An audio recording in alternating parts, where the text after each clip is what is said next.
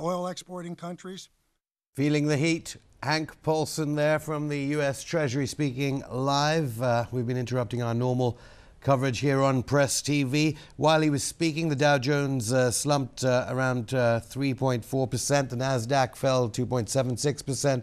NYMEX oil for December delivery down to around $59 a barrel. Russian dollar-denominated stocks on the RTS have been suspended after falling 12%, and that market, those trends all around the world, as Hank Paulson spoke, because he said that, the bailout that was voted by Congress won't be used for what it was originally voted for in Congress. Not quite sure what it'll be for, but we're going to be speaking to Danny Schechter in a moment. He did say more capital for banks is a possibility, but for the first time, he started talking about credit cards. Those of you watching this channel will know that whilst everyone has been talking about those subprime mortgages or the lending to poor families in the United States, somehow credit cards haven't been spoken about. Well, Hank Paulson was speaking about them today, and obviously those have been securitized as well. He said that they're still exploring the risk of foreclosures to the economy, so no, of course, source of optimism for those worried about losing their houses in the United States, as in the bailout helping them. He did say taxpayers should be protected. He was examining ways for people to get credit outside the banking system. And he still said securitization of all these things was a great policy, and then blamed regulation. And we now know in the past few hours that President Bush's G20 summit this weekend will not be attended by President-elect Obama. A lot of people were thinking Obama would meet world leaders at the summit, which would improve things, because normally world leaders clamor to be the first one to meet a new U.S. president. But there you see Hank Paulson still drinking from that mineral water. I think he's drunk about half a litre in the past half hour or so. I think we can go to Danny Schechter, who's on the line live from New York. Danny, what was Congress voting about if the money wasn't going to go to where the Treasury said it was going to go to? Well, I mean, I think this just reflects the complete confusion, if not chaos, in the highest circles about what to actually do about this. In other words, panic, has gripped the markets, and you would think that the Treasury Department, the Fed, or people who are kind of the geniuses of the monetary system can figure out what to do about it. But so far, their various proposals and plans and acts have not been terribly successful. So they keep coming up with more and more bailouts, more measures to try to resolve things. They still haven't solved the core issue of housing. He referenced this today. So they're considering this, they're considering that. But basically millions of families are facing foreclosure, and the government has taken its very sweet time to try to respond to this. As far as the bailout goes, of course, they changed their direction. They were going to buy up distressed mortgage paper from banks and other financial institutions. Instead, they've just decided to just give banks money directly, and this is kind of a little scary. $125 billion to the 9 largest banks, including $10 billion for Goldman Sachs, which is Paulson's old firm. And if you look closely at the transaction, this has been a very expensive ride, because they paid $125 billion for bank stock that a private investor, according to William Greider, could purchase for, which is when the last time the world got together to talk about its policies. That war gave the statesmen who drew up the new institutions a blank page. That's not true today.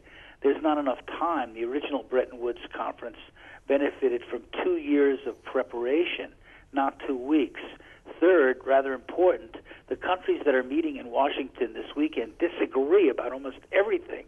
The Europeans adore all forms of international governance, are pushing for new global regulators.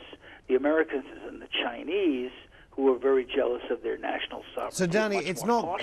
Finally, and this is the key thing, okay, the U.S. has neither the power nor the inclination to impose a new set of arrangements on the rest of the world. So it's unlikely to achieve its goals. So it's not going to work.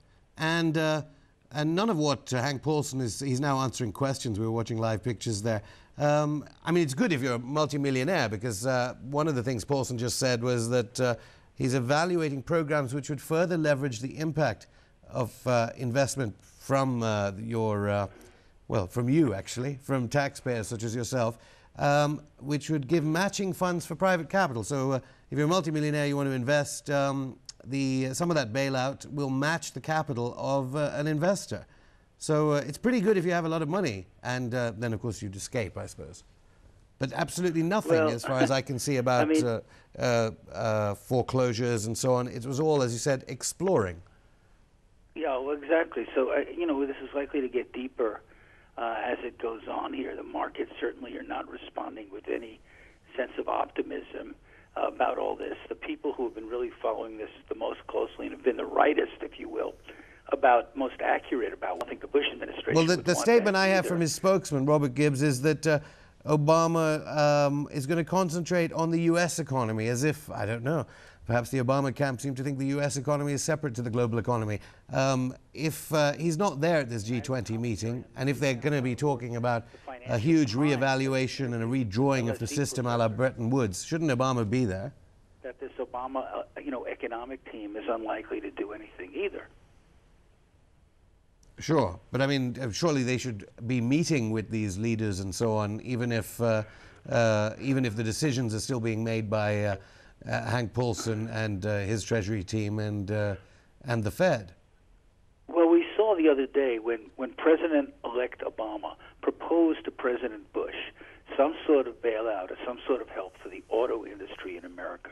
Bush was still into, political trading. He's saying, okay, I'll support that if you support, my fair trade agreement for Colombia, which hardly was, the top issue on the agenda. So it just shows you how political all of this still is, how partisan it is, how there is no consensus on what has to be done, on how Bush just sort of doesn't seem to get it in terms of acting globally, to make some sort of difference here. And this is, again, an example of competing power interests, competing, strategies, and none of them seem to be prevailing.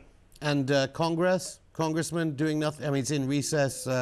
No signs of them convening to discuss this. I mean, as I said, the Dow. Well, I think the Congress will meet to discuss all this, obviously, and they're likely to come up with a new stimulus package of some kind to try to create more jobs. We have 10 million unemployed now, and probably not the real number. That probably lowballs the real number, because people who are looking for jobs and have been for a while are not counted in the statistics. So, this situation here is getting a lot more severe, as it is in many parts of the world.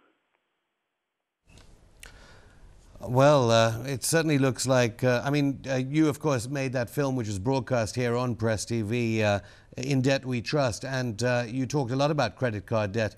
Is there at least a sign of optimism that finally, years after, I suppose, you were preparing for that film, they're starting to begin to understand that credit card debt was securitized in the same way that loans for people's houses, for poor families, were made? A lot of people have been financing their lives on their credit cards, running up tremendous balances which are unsustainable. Equity loans are being frozen by many banks. So you have, a situation here of incredible distress for many people, and the credit card bubble could be the next to go. Danny Schechter, MediaChannel.org. As ever, thank you very much. Well, we'll be covering all these stories and what happens to this bailout. It seems that $700 billion, along with the $150 billion which were in sweeteners to get it passed through Congress, it seems the money isn't going where it originally was going to go. As I said, the latest, as Hank Paulson, Treasury Secretary of the United States, was speaking, the Dow Jones falling more than 3 1/3%, the NASDAQ down more than 2 3/4%, NYMEX oil down to just over $59 a barrel, and the Russian dollar-denominated stock market suspended. We'll return you to normal programming.